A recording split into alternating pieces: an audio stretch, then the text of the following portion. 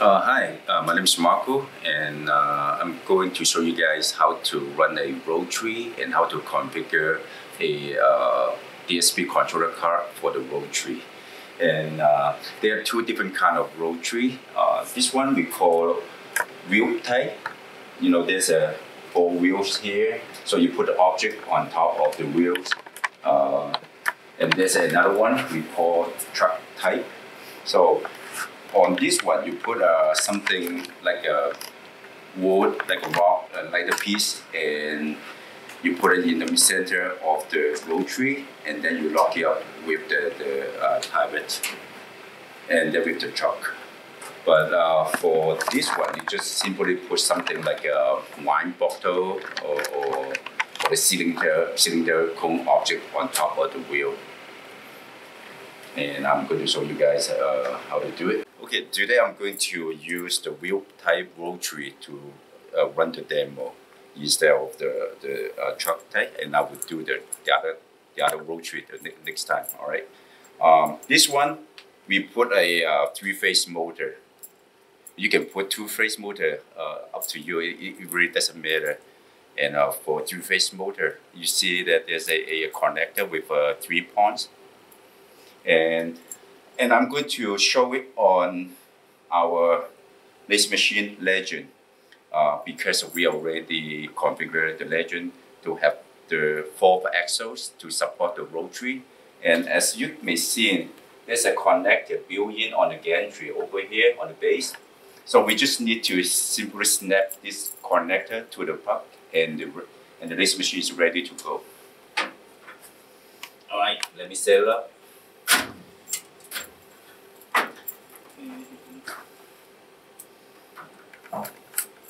See, there's a connector, there's a 3 points. Just simply snap it in and lock up the cap.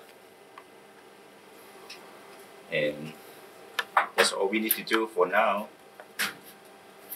Okay, and then we align the Rotary horizontally and try your best to make it straight. Usually I'm using eyesight. You know, I'm trying to find a reference point here. Use the base or use the bar, the rock, and then use it to try to match a line from behind or the X gantry. So I will get pretty good alignment in that case. Okay, after I hook it up to here, next thing I need to do is on the controller card. This is a DSP T9, and this is my favorite controller card because I work closely with the programmer in China, and they custom make this controller card for us. I tried 2 different other controller cards like a Trison, right? You guys call Trison.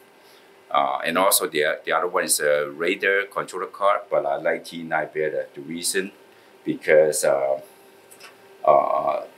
and when I enable the Rotary, I still can control the wipe movement. But the X7, you can't.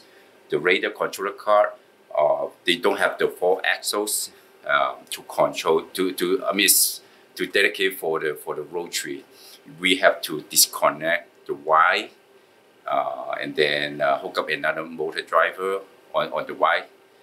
And after you use it, then you have to disconnect it. So it's a little bit annoying or tedious to do it. But with the T9, we can just press a button, and you can enable the Rotary and ready to go. All right. Okay, I'm going to set up the T9 for Rotary. So it is pretty simple. We hit the menu over here, and then we use the arrow down button to go to Z and U setting. Hit enter. Sorry, I pressed the wrong one. Let's go again. So we go to Z and U setting. Hit enter, and it's going down to here and enable it. So going down here and hit enter, and after that, just hit skip, and it's ready. After Rotary is checked, so we are going to test drive. It's pretty simple. We are dedicate the Rotary for the U drive. So there's a U plus and U minus. When I press U drive, it's going one direction. Oh. When I press U minus, it go to the other direction. All right. And the next step I would need to do is I need to lower down the Z table. And today I'm going to use a 2014 for my sample, for my demonstration. So I'm going to lay this bottle, the wine bottle, on top of the Rotary. All right. But you can tell this the wine is way over than the laser head, so it's not going to work, right? So what can we do? For the Legend, this machine, we have a built-in power Z table. So now take a look. When I press it down, the Z table is going down.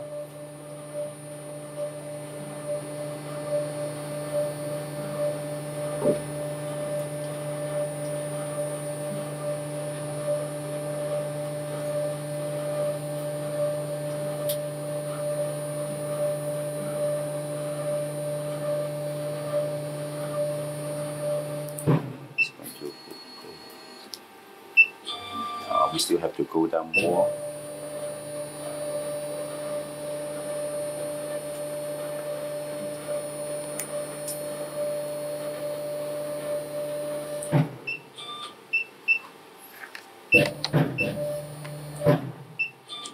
As you can see, there's a red dot.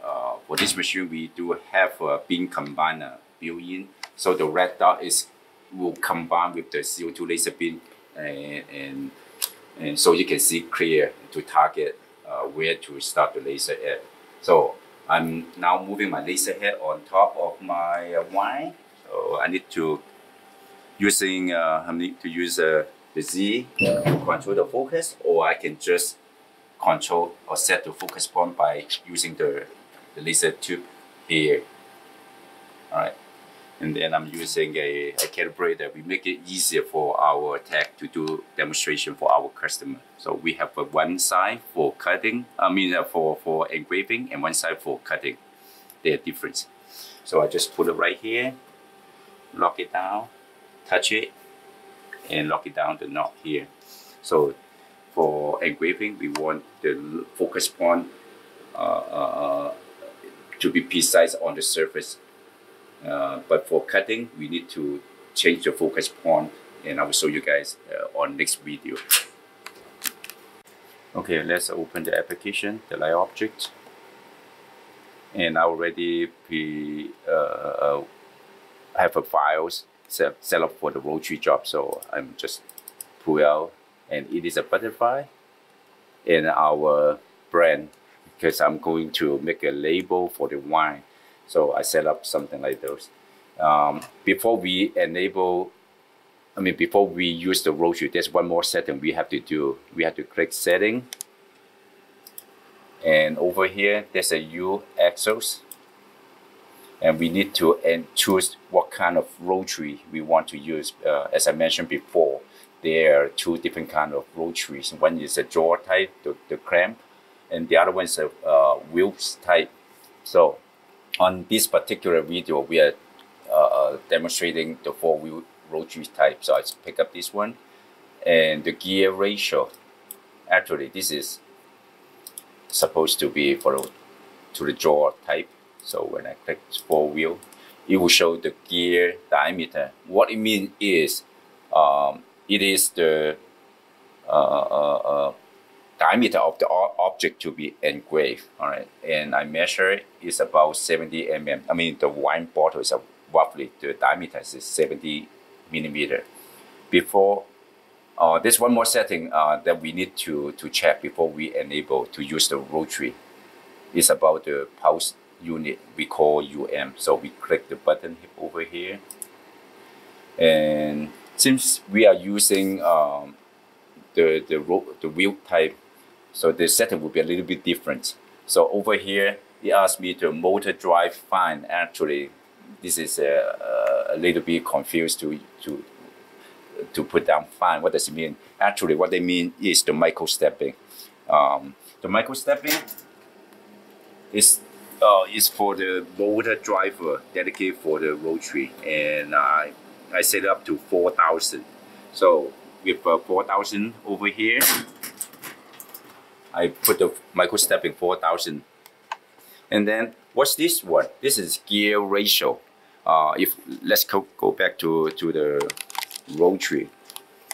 You see that there's a big wheel over here, and there's a motor. The motor, there's a gear, and the ratio between these big wheels and the small gear is 1 to 2. So in that manner, we have to put down 2 over here. So what happens if you put down the wrong version? I mean the wrong number here.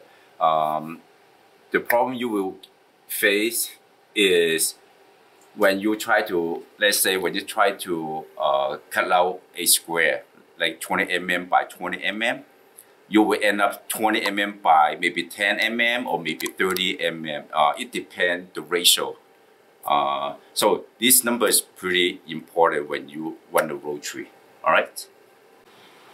So after this one done, we need to save parameter, and it will ask us for the password. So it will save the information to the system. Now it's ready to go. So over here, I got 2 different layers. This one is for engraving. As you can see, I enable the paint to be engraved. I'm using 550 for the engraving. And because I'm putting a 100-watt laser tube over here, and the label that I use is a thermal type, so I'm not going to use too much power. 7.3 would be good enough for this demonstration purpose. So I'm going to put on 7.3% for the power and 550 for the speed during engraving. For the cutting, actually, we are doing an outline here. We are actually not cutting something. We just outline the butterfly and the logo, the LightObject. So for Rotary, for this kind of Rotary, I don't think we should go too fast on the speed. So I suggest to use 40 or 30. So I put down 40. And again, I'm using a lower power. There's 2 power settings, the work power and the corner power. What is the work power? It means when the laser head is running a straight line long enough to pick up the speed. That's why we use higher power. But for the corner means when the laser head is a turning angle. So because the laser head is going slower, right? So we have to lower the power, otherwise the corner will be overburned. That's why there are 2 settings on cutting. But on engraving, there's only 1 setting for the power, because the laser head is going to do like a dot matrix printer, left, right, left, right, left, right, all right? So we have only 1 power setting for the engraving, okay? Now after that, then we click download and put the name, and I enable the path optimized path option. What it does is when you click it, it will start to because we want to start the job from in to out, and also it pauses the layer by preferences. For example, I want to do the engrave first. That's why the system. The reason is because after you cut and you do the engraving, you may lose some detail because the object will be shaking during cutting. So we always want to do engrave first and then do the cutting after. So I enable the option optimal path and then click download. When you hear the beep, that means it's ready to go. Okay, we are going to hit the start key.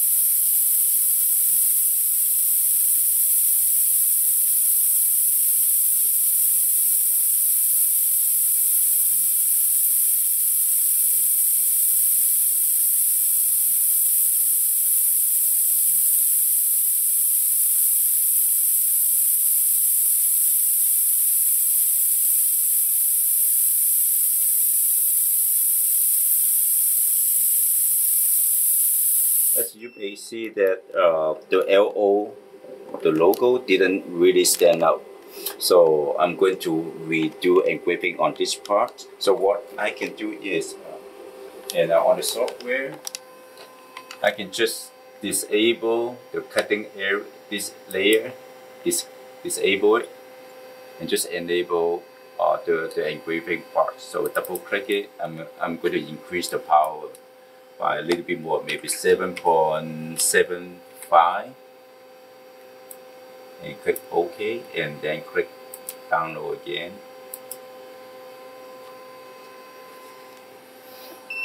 So let's redo again the engraving part.